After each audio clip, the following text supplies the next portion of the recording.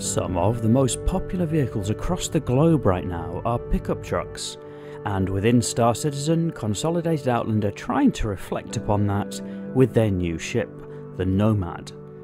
I'm Forrester, and in this video I'll be reviewing the Star Citizen ship, the Consolidated Outland Nomad. Star Citizen is currently in alpha testing with the Nomad as one of the flyable ships. She sits in the starter ship category, although at the upper end, competing with the likes of the Avenger. It's really designed for people just getting into the game, and to fill a few different gameplay niches. For those who've seen other ship reviews on this channel, you'll recognise the usual format for this video.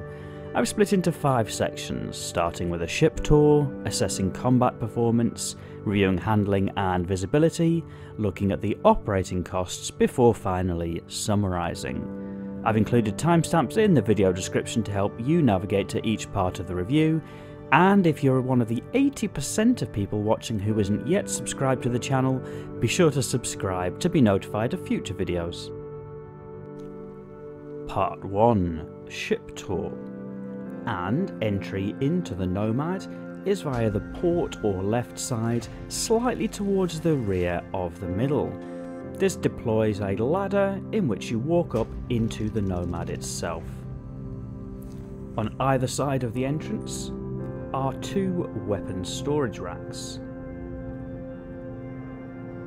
At the rear of the Nomad is a small window where you can look out on the cargo bay, and on the opposite side to the entry ladder is component access. There are an additional 2 doors in this room. On the starboard side is a door which leads into a small toilet, and on the port side is a small cargo storage area for personal effects. Moving towards the front of the ship, the second room that you reach is the habitation room. There's a nice bed, and on the opposite side, a small kitchenette.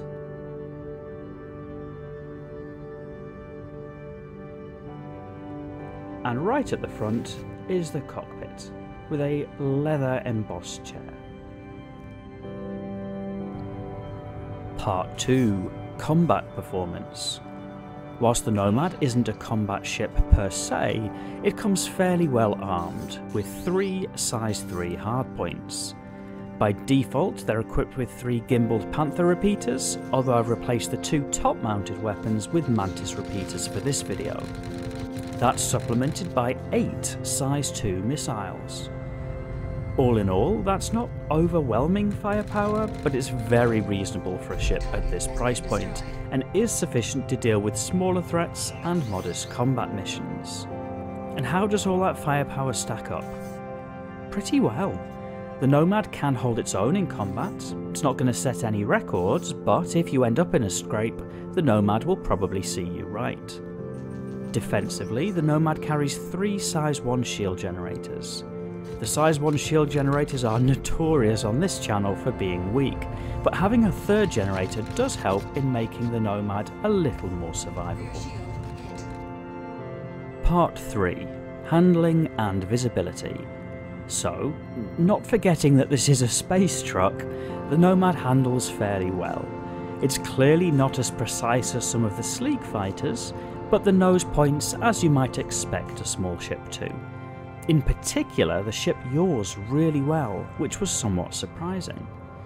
The top speed at 1,170 meters per second feels about right, and understandably the acceleration and deceleration to get there and back is a little sluggish, but then again this is a starter ship. That strings together fairly well in a vacuum.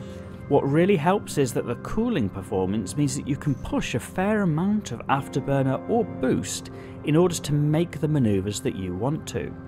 Most of the thrust is still in the rear, so as you move the nose in coupled flight, the Nomad will begin to kill its momentum to make the turn. Planet side, things start to drop away a little.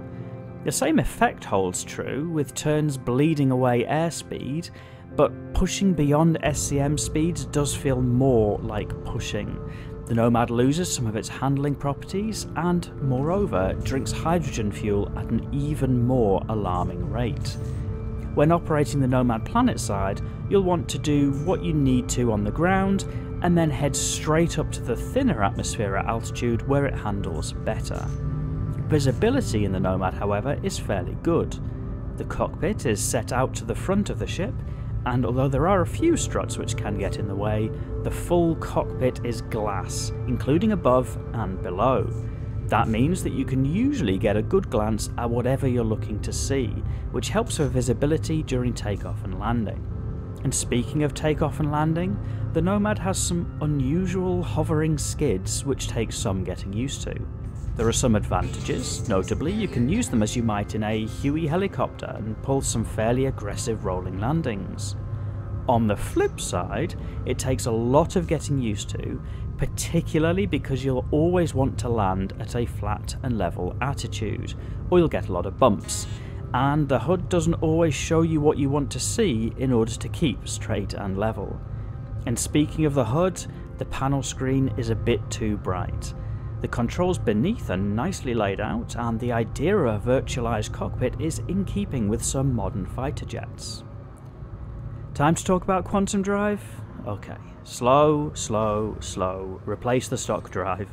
That said, the range is incredibly reasonable, with the Nomad able to cross the entire Stanton system without stopping to refuel.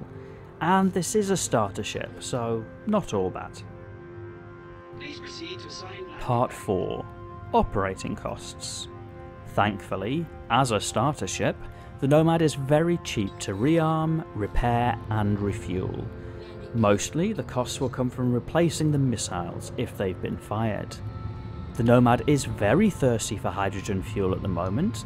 Whether that remains the case remains to be seen. It is possible to refuel on the fly with the onboard hydrogen scoop, although it does take a while. But refueling the Nomad is fairly cheap, so probably just do that instead. The Nomad does carry 24 standard units of cargo, which isn't major, particularly compared to the sliding scale of cargo ships, but is very good for a starter ship, and makes it almost worthwhile to do some small hauls. In addition, there's plenty of room aboard for delivery boxes to run contract missions. The downside is that, much like a pickup truck, other players can see your cargo. That may or may not make you more of a target in the future, although with the advent of the whole series potentially in the future with fully externalized cargo, perhaps they'll be more interesting targets. That rear cargo bay can also fit small rovers with a deployable ramp to aid in loading. That includes the rock mining rover, although it's a tight fit. Outside of that, some of the combat contracts are flyable with the Nomad, which again is helpful for a starter ship. You'll want to take more care with claim jumper missions. For a better pilot than me, they may be doable, but by no means easy. And then, part 5, the verdict. So it's probably helpful to frame this up at the start of the verdict. This is a starter ship. It's comparatively cheap, with a package running for a few weeks inclusive of game access for $80. At time of recording, there's no in-game price. As a starter ship, the Nomad is a pretty good platform for new players. Able to complete pretty much any of the money-making activities helps a new player to build up some funds to buy a ship they want, and the inclusion of a bed and some limited internal storage helps to future-proof the ship. It's also fairly easy to fly, and it compares fairly well to the Avenger, which is the go-to starter ship these days. Ogie, over at the United Space Confederation organisation, details in the description, did note that the visual style of the Nomad is somewhat of a departure from the usual Consolidated Outland type, notably the Mustang series. And sometimes the frame rate can absolutely tank when you hop into the cockpit, although sometimes not, so we'll chalk that down to early implementation. All in all, the Nomad makes for a very interesting starter ship, so my verdict is going to be that for a new player who knows they'll enjoy Star Citizen, it's probably worth it. $80 is still a fairly expensive price for a AAA title, even one as compelling as Star Citizen, But for somebody who has done their research and knows that this is their kind of sandbox, the Nomad offers a solid starting out platform. If you found this review helpful, you may also be interested in my review of The Avenger. Please also subscribe if you'd like to see future Star Citizen content. Thank you for watching.